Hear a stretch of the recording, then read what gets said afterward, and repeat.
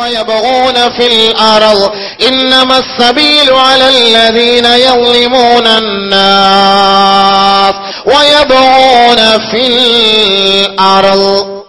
ഒരാൾ ആക്രമിക്കപ്പെട്ടു കഴിഞ്ഞാൽ ആ ആക്രമിക്കപ്പെട്ടവൻ അതിന്റെ പേരിൽ ഒരു പ്രതികാര നടപടി സ്വീകരിക്കുകയാണെങ്കിൽ അവനെ അതിന്റെ പേരിൽ ആക്ഷേപിക്കേണ്ട കാര്യമില്ല.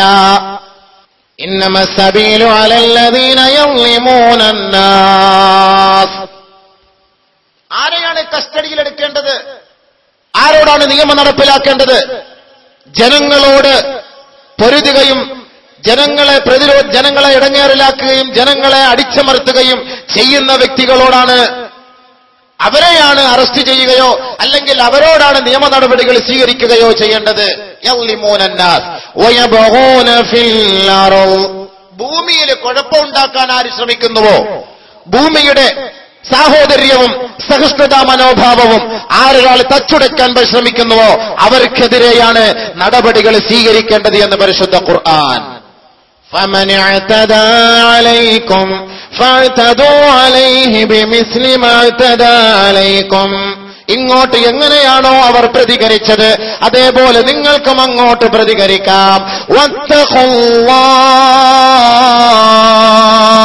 ഇവിടെയും അല്ലാഹു പറയുന്നു, നിങ്ങൾ അല്ലാഹുവിനെ സൂക്ഷിക്കണേ. വഅലമൂ അന്നല്ലാഹ മഅൽ മുത്തഖീൻ. ഇനി നിങ്ങൾക്ക് പ്രതികാര വാഞ്ചയില്ല, നിങ്ങൾ വിട്ടുവീഴ്ച ചെയ്യാനാണ് നിങ്ങൾ ആഗ്രഹിക്കുന്നത്. നിങ്ങൾ അവരോട് സഹനതാ മനോഭാവവും സഹിഷ്ണുതാ മനോഭാവത്തോടെയുമാണ് കരുതാൻ, അവരോട് വിട്ടുവീഴ്ചയോടെ നിങ്ങൾ ആഗ്രഹം പ്രകടിപ്പിക്കുന്നുവെങ്കിൽ അതാണ് അള്ളാഹ്ക്ക് ഏറ്റവും കൂടുതൽ ഇഷ്ടം. അള്ളാഹുവിനെ നിങ്ങൾ ഭയപ്പെടണം. അള്ളാഹുവിനെ ഭയപ്പെടുന്ന മുത്തഖീങ്ങളുടെ കൂട്ടത്തിലാണ് പടച്ചവന്റെ സഹായമുള്ളത്. ഒരടി അങ്ങോട്ട് അടിച്ച് നമ്മളെ ഇട്ട്, ശരി ഒരെണ്ണം അങ്ങോട്ട് കൊടുക്കാം, ഇങ്ങോട്ടൊരു അടി അടിച്ചെന്ന് പറഞ്ഞ് അവനെ അടിച്ച് ഒതുക്കി അവന്റെ 2 കിഡ്നി എല്ലാം 2 പാർട്സാക്കി മാറ്റി, അവന്റെ ബ്ലോക്ക്, അവന്റെ ഹാർട്ട്, അവന്റെ വാൽവ് എല്ലാം എടുത്തു മാറ്റി ഒരടി അടിച്ചാൽ ഇങ്ങനെ ചെയ്യാൻ പാടില്ല. വത്തഖുല്ലാഹ് വഅലമൂ അന്നല്ലാഹ മഅൽ മുത്തഖീൻ. അപ്പൊ തിരിച്ച് അടിക്കുമ്പോൾ നമ്മൾ അവിടെ അല്ലാഹയെ സൂക്ഷിക്കണം.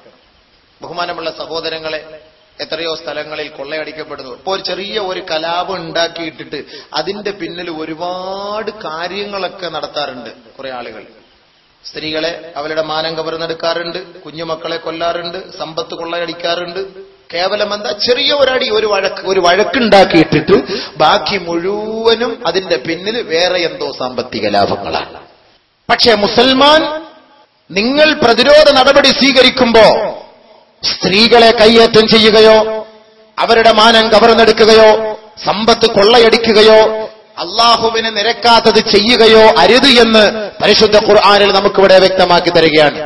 നിങ്ങൾ പ്രതിരോധ നടപടികൾ സ്വീകരിക്കുമ്പോ അള്ളാഹുവിന്റെ വിധിവിലക്കുകളെ നിങ്ങൾ മാനിക്കണമേ എന്ന് അള്ളാഹു നമുക്കിവിടെ വ്യക്തമാക്കി തരികയാണ്.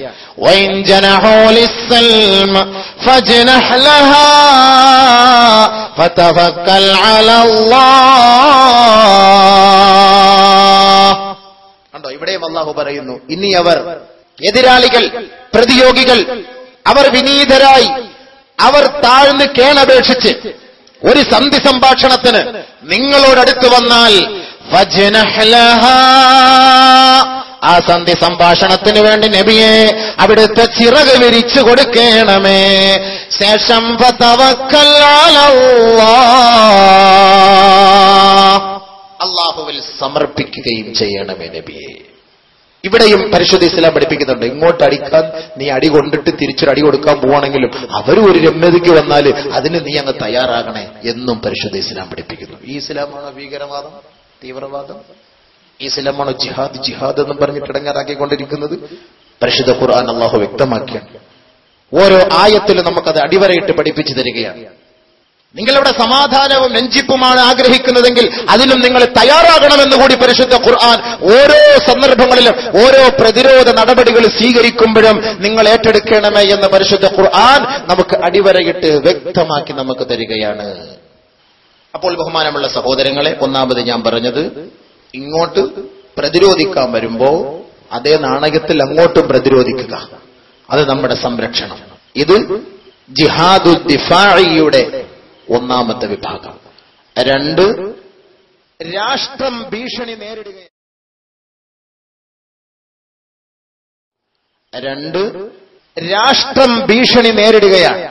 രാഷ്ട്രം ഭീഷണി നേരിടുമ്പോൾ ആ രാഷ്ട്രത്തെ രക്ഷപ്പെടുത്തുന്നതിനു വേണ്ടി ആ രാഷ്ട്രത്തിൽ താമസിക്കുന്ന പൗരന്മാരുടെ ഓരോരുത്തരുടെയും അവകാശമാണ് അടുത്ത രാഷ്ട്രത്തിൽ നിന്ന് വരുന്ന കൂരമ്പുകളെ തന്റെ നെഞ്ചിലേക്ക് ഏറ്റെടുത്തുകൊണ്ട് തന്റെ സ്വന്തം രാഷ്ട്രത്തെയും മാതൃരാഷ്ട്രത്തെയും സ്നേഹിക്കണമെന്നും അതിനുവേണ്ടി പരിശ്രമിക്കണമെന്നും അതിനുവേണ്ടി യുദ്ധം ചെയ്യണമെന്നും പഠിപ്പിക്കുന്ന രണ്ടാമത്തെ ജിഹാദു ദിഫാഇയുടെ രണ്ടാമത്തെ ഭാഗം.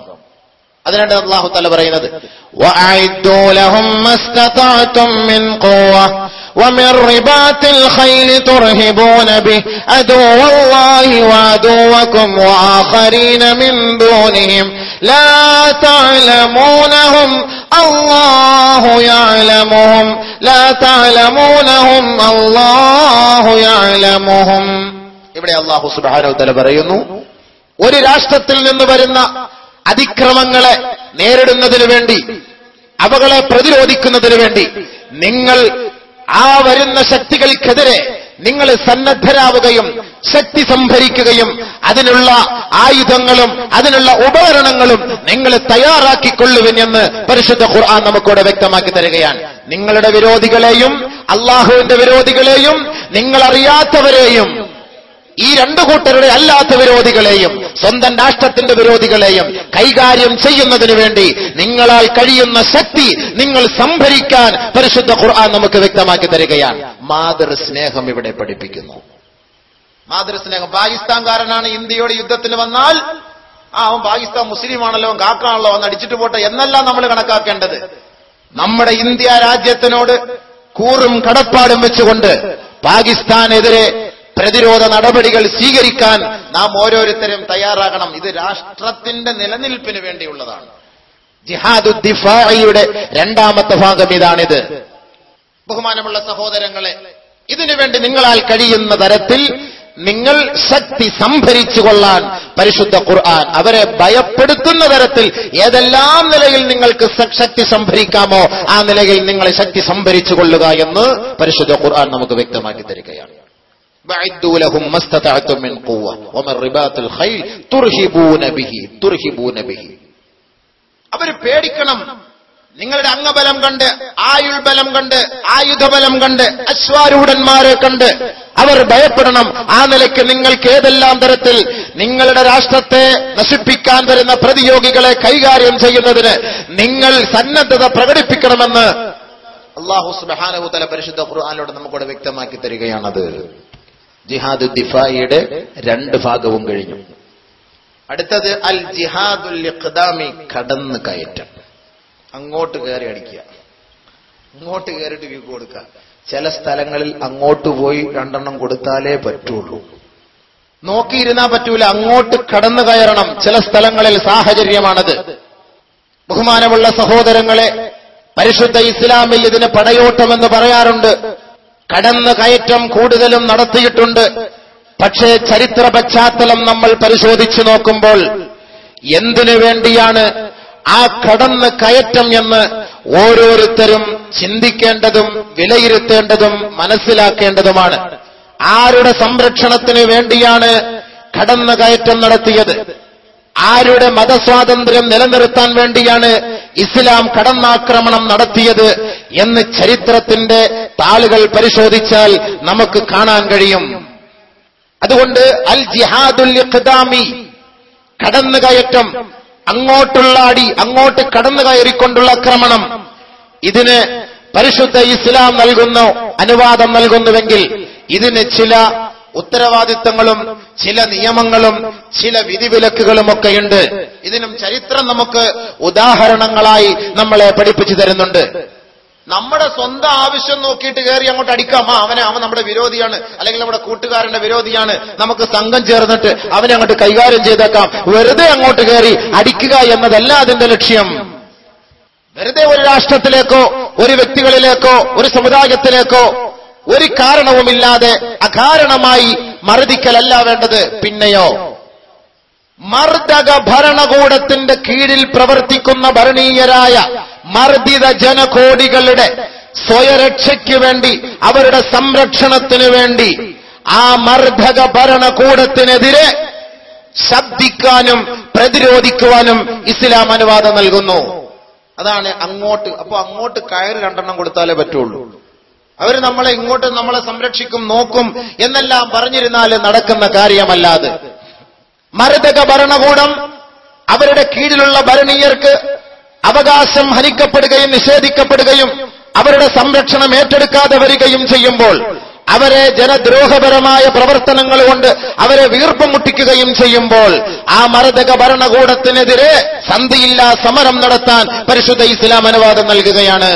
അതവിടെ മുസൽമാനെ നോക്കിയിട്ടോ അല്ലെങ്കിൽ ഹിന്ദുവിനെ നോക്കിയിട്ടോ ക്രിസ്ത്യാനിയെ നോക്കിയിട്ടോ അല്ല, അവിടെ ആദർശം നോക്കിയിട്ടല്ല, മനുഷ്യത്വത്തെ പരിഗണിച്ചുകൊണ്ടാണ് പരിശുദ്ധ ഇസ്ലാം അതിന് അനുവാദം നൽകുന്നത്. മനുഷ്യത്വത്തെ പരിഗണിച്ചുകൊണ്ടാണത്. അങ്ങോട്ട് സന്ധിയില്ലാ സമരം. അതാണ് അല്ലാഹുവിന്റെ റസൂൽ ദുആ ചെയ്ത്, അല്ലാഹുമ്മ മൻ വലിയ മിൻ അംരി ഉമ്മതി ശൈആ ഫശഖ അലൈഹിം ഫശ്ഖുഖ് അലൈഹി. اللهم من ولي من أمر أمتي شيئا فرفق بهم فارفق عليه أو كما قال عليه السلام. അല്ലാഹുവേ, എന്റെ ഉമ്മത്തിന്റെ ഭാരം, എന്റെ ഉമ്മത്തിന്റെ ഉത്തരവാദിത്തം ഏതൊരു ഭരണകൂടമാണോ ഏറ്റെടുത്തിരിക്കുന്നത്, ആ ഭരണീയരോട് ആ ഭരണകൂടം കാരുണ്യത്തോടെ വർത്തിച്ചുവോ, കാരുണ്യത്തോടെ പ്രവർത്തിച്ചുവെങ്കിൽ അല്ലാഹുവേ നീ അവർക്കും കാരുണ്യം നൽകണമേ. ഭരണകൂടം, ഭരണകർത്താക്കൾ ഭരണീയരോട് നല്ലത് പ്രവർത്തിച്ചുവെങ്കിൽ, കാരുണ്യത്തോടെ പ്രവർത്തിച്ചുവെങ്കിൽ അവർക്കും നീ കാരുണ്യം നൽകണമേ, ചെയ്യണമേ. പരിശുദ്ധ പ്രവാചകന്റെ ദുആ. അല്ലാഹുമ്മ മൻ വലിയ മിൻ അംരി ഉമ്മതി ശൈആ. അല്ലാഹുവേ, എന്റെ ഉമ്മത്തിന്റെ ഉത്തരവാദിത്തം, എന്റെ അനുയായികളുടെ ഉത്തരവാദിത്തം ഏതൊരു സമുദായം ഏറ്റെടുക്കുന്നുവോ, ഫശഖ അലൈഹിം, അവരെ വേദനിപ്പിച്ചാൽ ഫശ്ഖുഖ് അലൈഹി, അല്ലാഹു നീ അവരെയും വേദനിപ്പിക്കും, നീ അവരെയും ഇടങ്ങേറിലാക്കുക. അല്ലാഹുവിന്റെ റസൂൽ സ്വല്ലല്ലാഹു അലൈഹി വസല്ലമ തങ്ങൾ ഇവിടെ ദുആ ചെയ്യുകയാണ്.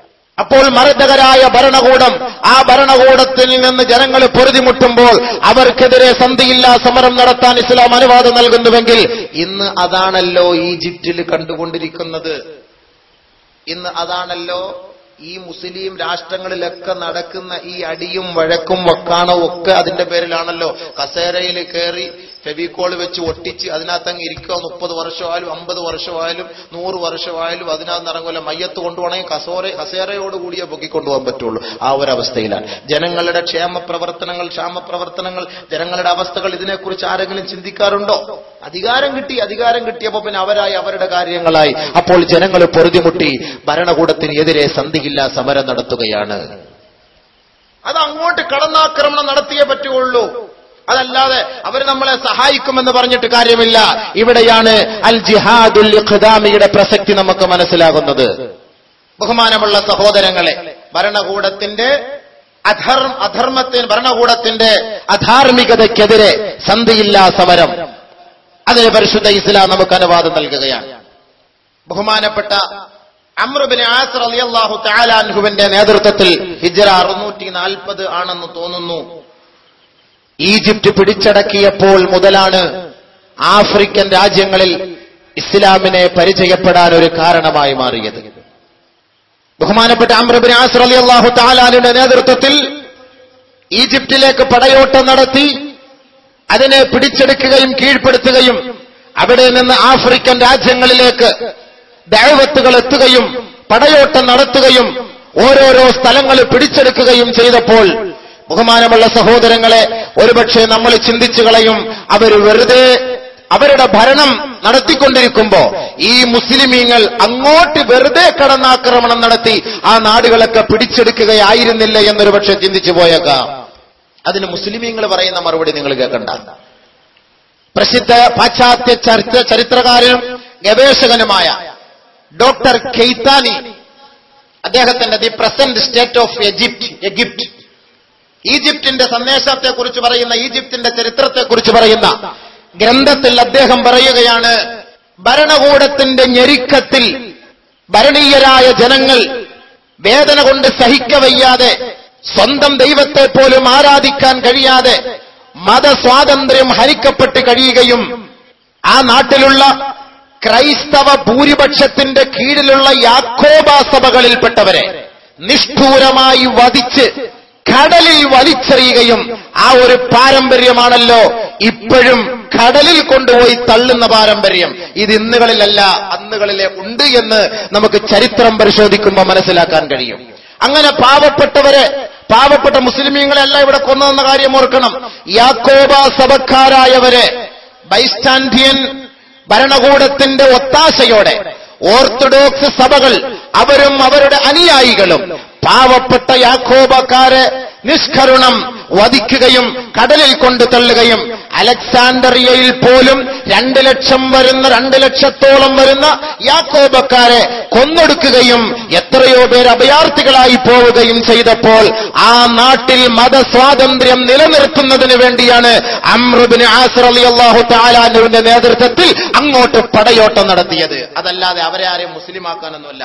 അവരുടെ മതത്തിന്റെ ആദർശങ്ങൾ ആ നാട്ടിൽ നടപ്പിലാക്കണമെന്ന ഒരൊറ്റ സദുദ്ദേശം മാത്രമായിരുന്നു പരിശുദ്ധ ഇസ്ലാമിനുള്ളത്. അതിനാണ് അംർ ഇബ്നു ആസ് റളിയല്ലാഹു തആല അൻഹുവും തന്റെ അനുയായികളും അങ്ങോട്ട് പടയോട്ടം നടത്തിയത്. അതല്ലാതെ അവിടെയുള്ള ക്രിസ്ത്യാനികളെയും യാക്കോബക്കാരെ മുഴുവനും സ്വാധീനിക്കാനും അവരെ ഇസ്ലാമിലേക്ക് കൊണ്ടുവരാനും ഒന്നുമല്ല. യാക്കോബക്കാരായാലും മാർത്തോമക്കാരായാലും കത്തോലിക്കക്കാരായാലും ഓർത്തഡോക്സ് സഭക്കാരായാലും ആ നാട്ടുകാർക്ക് അവരുടെ ദൈവത്തെ ആരാധിക്കുവാനുള്ള സ്വാതന്ത്ര്യം അവിടെ ഹനിക്കപ്പെട്ടിരിക്കുകയാണ്. ആ നഷ്ടപ്പെട്ടു പോയ സ്വാതന്ത്ര്യം വീണ്ടെടുക്കുന്നതിന് വേണ്ടിയാണ് പരിശുദ്ധ ഇസ്ലാമിന്റെ സഹാബാക്കൾ അങ്ങോട്ടേക്ക് പടയോട്ടം നടത്തിയത്. അവർ ഇനിയും പ്രതീക്ഷിച്ചിരുന്നാൽ, ഭരണകൂടത്തിന്റെ ഭാഗത്തു നിന്ന് നീതി കിട്ടുമെന്ന് പ്രതീക്ഷിച്ചിരുന്നാൽ ആ നാട്ടിൽ ഒരൊറ്റ മനുഷ്യൻ പോലും ഉണ്ടാവുകയില്ല എന്ന് മനസ്സിലാക്കിക്കൊണ്ട് തന്നെയാണ് ബഹുമാനപ്പെട്ട അംർ ഇബ്നു ആസ് റളിയല്ലാഹു തആല അൻഹു അങ്ങോട്ട് പോയത് എന്ന് ഡോക്ടർ ഖൈത്താനി, അദ്ദേഹം മുസ്ലിമായ ഒരാളൊന്നും അല്ലല്ലോ, പാശ്ചാത്യ ചരിത്രകാരനാണ്, അദ്ദേഹം പറയുകയാണ്. അതേപോലെയാണ് സ്പെയിനിലേക്കും പടയോട്ടം നടത്തിയത്. കത്തോലിക്കക്കാര് മാത്രമേ അവിടെ താമസിക്കാവൂ, മറ്റുള്ളവരെ താമസിപ്പിക്കാൻ പാടില്ല എന്നും, എതുവരെ എന്ന് വെച്ചാൽ ആ നാട്ടിലുള്ള പുരോഹിതന്മാർ എല്ലാവരും ഒന്നടങ്കം ഒരുമിച്ചുകൂടി ജൂതന്മാരെ ചുട്ടരിക്കുകയും കൊന്നുകളയുകയും ചെയ്തുവെങ്കിൽ സ്പെയിനിലെ ജൂതന്മാരുടെ പൂർണ്ണ സംരക്ഷണത്തിനും മതസ്വാതന്ത്ര്യത്തിനും വേണ്ടിയാണ് പരിശുദ്ധ ഇസ്ലാമിന്റെ മക്കൾ അങ്ങോട്ടേക്ക് പടയോട്ടം നടത്തിയത് എന്ന് ഡോക്ടർ ഖൈത്താനി പറയുന്നുവെങ്കിൽ, ഇന്ന് ജൂത പരിശകൾ പാവപ്പെട്ട കുഞ്ഞുമക്കളെ പേപ്പട്ടിയെ സമാനമായി കൊന്നൊടുക്കിയിട്ട് പേപ്പട്ടിയുടെ മുന്നിലിട്ട് കൊടുക്കുന്ന നാണംകെട്ട നികൃഷ്ടമായ മ്ലേച്ഛമായ പ്രവർത്തനം ഇന്ന് നമ്മൾ കാണുന്നുവെങ്കിൽ, ഉമ്മാന്റെ ഒക്കത്തിരിക്കുന്ന കുഞ്ഞുമക്കളെ അടക്കം ഉപ്പയോട് കെട്ടിപ്പിടിച്ച് ഒരു ജീവന് വേണ്ടി ശ്വാസത്തോടുകൂടി നിലവിളിക്കുന്ന കുഞ്ഞുമക്കളെ അടക്കം അവരോട് പോലും ഒരു പട്ടികയുടെ സ്ഥാനം പോലും കാണിക്കാതെ ജൂതപരിശകൾ ഇന്ന് കൊന്നൊടുക്കുന്നുവെങ്കിൽ, ഹിജ്റ 640 മുതൽ ജൂതന്മാർക്ക് ഏതൊരു രാജ്യത്ത് മതസ്വാതന്ത്ര്യം ഹനിക്കപ്പെട്ടിരുന്നോ ആ രാജ്യത്ത് മതസ്വാതന്ത്ര്യത്തിനുള്ള പൂർണ്ണമായ അവകാശം വാങ്ങിക്കൊടുക്കുന്നതിന് വേണ്ടിയാണ് ബഹുമാനപ്പെട്ട സ്വഹാബാക്കൾ ആ നാട്ടിലേക്ക് പടയോട്ടം നടത്തിയത്. ഇന്ന് പരിശുദ്ധ ഇസ്ലാമിന്റെ മക്കൾ സുജൂദ് ചെയ്തിരുന്ന ബൈത്തുൽ മുഖദ്ദസ് പോലും പിടിച്ചടക്കിയിട്ട് അവിടെ സുജൂദിൽ പോകുമ്പോൾ അവന്റെ പൃഷ്ഠഭാഗത്ത് വെടിവെച്ച് പരിശുദ്ധമായ മിമ്പറും മിഹ്റാബുകളും വലീമസമാക്കുന്ന ഈ ജൂത പരിശകളുടെ മതസ്വാതന്ത്ര്യം നിലനിർത്താനായിരുന്നു പരിശുദ്ധ ഇസ്ലാം അങ്ങോട്ട് പടയോട്ടം നടത്തിയത് എന്ന് പാശ്ചാത്യൻ ചരിത്രകാരൻ ഡോക്ടർ ഖൈത്താനി പറയുന്നു. നമ്മളല്ല പറയുന്നത്, നമ്മളെങ്ങാനും ന്യായത്തെ അതീതോതി പറഞ്ഞാൽ പറയുന്നത് മുസ്ലിങ്ങൾ ഉണ്ടാക്കിയതാന്ന് പറയും. The present state of Egypt എന്ന ഗ്രന്ഥം എടുത്ത് നോക്കിയാൽ കാണാം. ഇത് ചരിത്രമാണ്, ചരിത്രം മനസ്സിലാക്കണം. ഇസ്ലാമിന്റെ ചരിത്രം ഒന്ന് മനസ്സിലാക്കാൻ വേണ്ടിയിട്ടാണ് ഇസ്ലാമിന്റെ ചരിത്രം. എന്നല്ല വെറുതെ പടയോട്ടം നടത്തിയിട്ടൊന്നുമില്ല, വെറുതെ